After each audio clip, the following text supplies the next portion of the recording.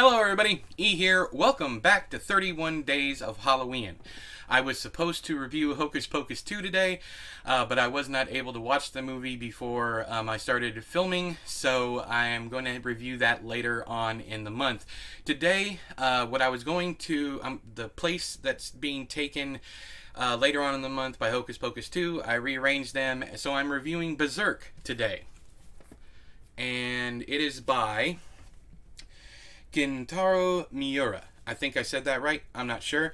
But BERSERK is I hope I don't open up to a page you guys shouldn't look at, this is volume 1 of the deluxe edition. My friend Tony, or he goes by Uzumaki Clan, he'll see him in chat. He has his own YouTube channel also. I definitely suggest you check it out.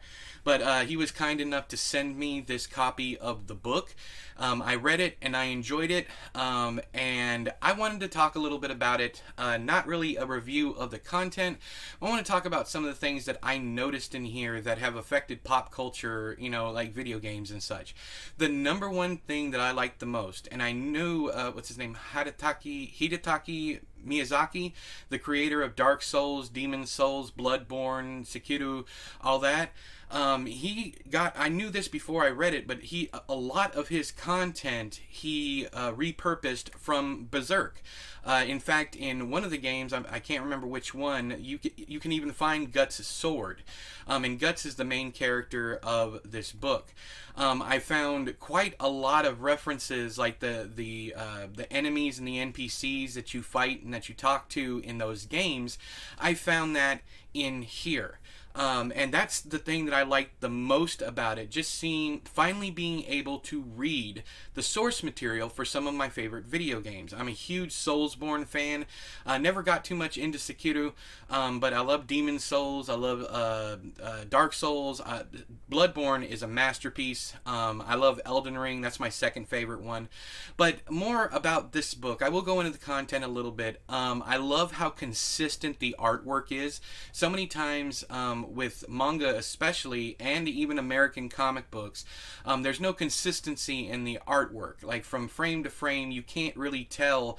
At least I've not delved into it a lot. I'm pretty sure there's people out there going, "Oh, you can tell all the time." Calm down. I have not read a whole lot, but what I have read, I've noticed that there's some consistency issues. Like the fairy character in this one is really the only one that changes from frame to frame. She goes from hyper-realistic to very cartoony, and it's almost like what I think about when I read manga a lot is when you remember the old, well, not remember, but SpongeBob SquarePants, where they'll have those frames of hyper realistic looking SpongeBob that are just super creepy, and then they go back to the regular style, the regular cartoony style. Well, in this one, you get some of that, but nowhere near as much as some of the other ones that I've read, like Demon Slayer and One Punch Man. Those are the ones that I'm talking about. Junji Ito is extremely consistent with his artwork. And if Junji Ito isn't the one drawing this stuff, I apologize. Like I said, I'm not a huge manga fan. Manga fan. I barely say the word right. Anyways, I love the gore, the brutality, the pacing, all that stuff. I loved every single bit of it, and I'm impressed that there's so much content in here, and it's like 10 to 15 volumes in this thing, and from what I understand, they're all just as good as one another. In fact, the later ones are even better. This is what I've been told, anyways.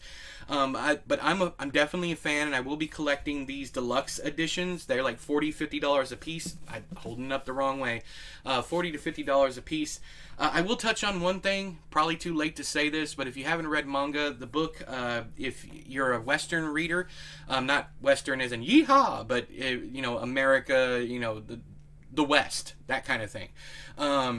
Canada, Mexico, all that stuff. The book opens in a different direction. So instead of reading from left to right, you're reading from right to left, and you read the panels that way too. I like it because it's just a nice change of pace to go in the opposite direction. Artwork is fantastic. The story is great. The blood, the guts, the gore, character pacing, dread, all that stuff is off the charts. And once again, thank you so much, Tony, for sending me the book. I appreciate you. But if any of you guys read Berserk, I'd love to hear what you thought about it down there in the doobly-doo. But until next time, I have been E, you have been you. This has been another episode of 31 Days of Halloween. I'll talk to you guys later. Bye-bye!